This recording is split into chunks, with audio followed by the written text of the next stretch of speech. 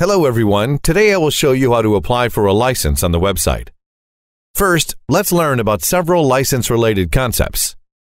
A license is an agreement made between a supplier and a customer to define the application scope and validity period of a product that the supplier sold to the customer.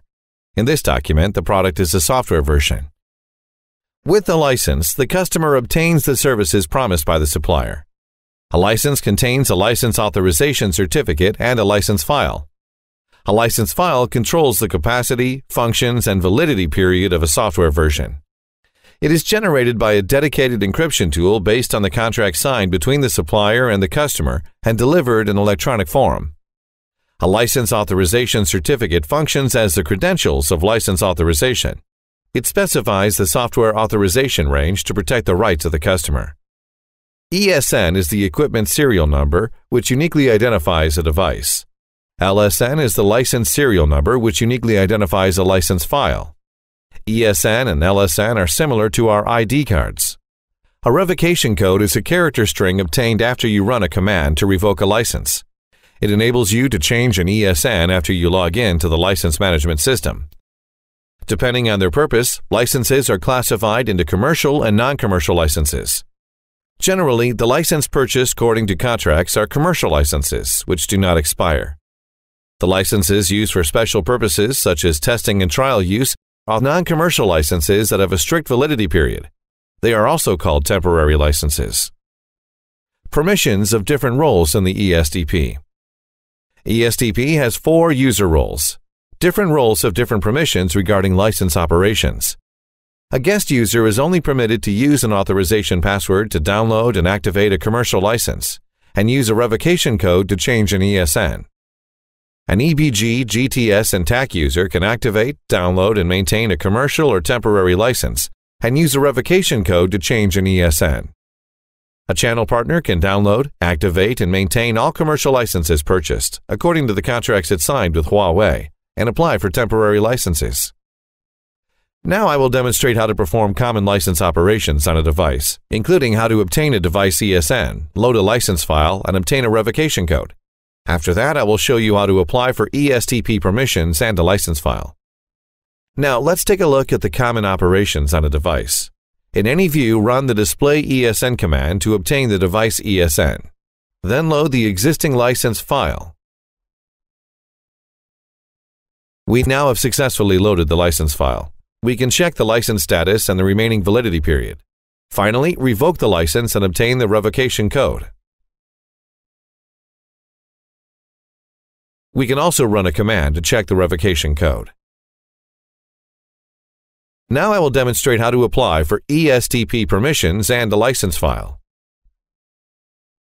There are 2 ways to access the license application platform.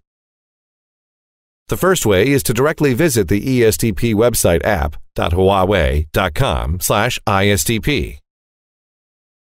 Alternatively, access the Huawei support webpage for enterprise customers and choose Support, then Product Licensing to access the ESTP platform. As mentioned earlier, ESTP has 4 user roles and different roles have different permissions regarding license operations. So how can a user increase its license permissions? Let's take a look at the methods of applying for each type of permission. 1. Apply for guest permission. You can obtain the guest permission so long as you register at Huawei support webpage for enterprise customers. We won't go into more detail here. 2. Apply for TAC or EBG GTS user permission. Click Permission Application in the navigation area on the left. Enter the username, select a group and validity period, enter other required information, and click Submit. 3. Apply for channel partner permission. Employees of a channel partner need to ask the eChannel system administrator to apply for the permission on their behalf. Access the Huawei support webpage for enterprise customers, click My Huawei. In the navigation area on the left, choose Authority and Authentication, then Access Right Application, associated with company. Enter the company name and click Search. Enter your name, responsibilities, and other information. Then click Confirm. After you have associated with your company, contact the eChannel System Administrator to apply for the permission for you on the Estp. Next, I will show you how to apply for a commercial license.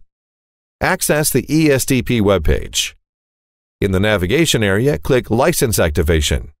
Then choose Password Activation or Entitlement Activation, depending on the user role. This video uses password activation as an example. Click Password Activation and enter the activation password. You can find the activation password in the license authorization certificate of the product. To activate multiple licenses in batches, click Add to add more passwords. Enter the device's ESN. If a stack is involved, refer to Multi-ESN example and enter ESNs of all member devices in the stack. After confirming activation, you can download the license file.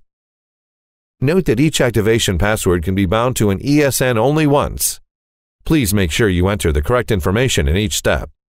If you have any doubts during the operation, stop the operation and contact the customer service or send an email to license@huawei.com for help. Now I will introduce you to how to apply for a temporary license. In the navigation area, click Enterprise Temporary License. Various types of temporary licenses will be displayed. Select the desired temporary license. Here we use New Characteristic on Trial as an example. First, carefully read the user notice and then click Next. Select the product and version and enter the device's ESN.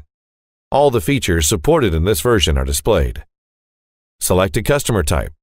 Click Confirm and generate license. Now the application for a temporary license is complete. That's how you can apply for a license on the website. Thank you for watching. To watch more of our CloudEngine series switch videos, log in to Huawei support webpage for enterprise customers. Under Support by Product, select Multimedia. On the displayed Multimedia portal, click Switch and choose a CloudEngine series switch. Then you can view videos about that series.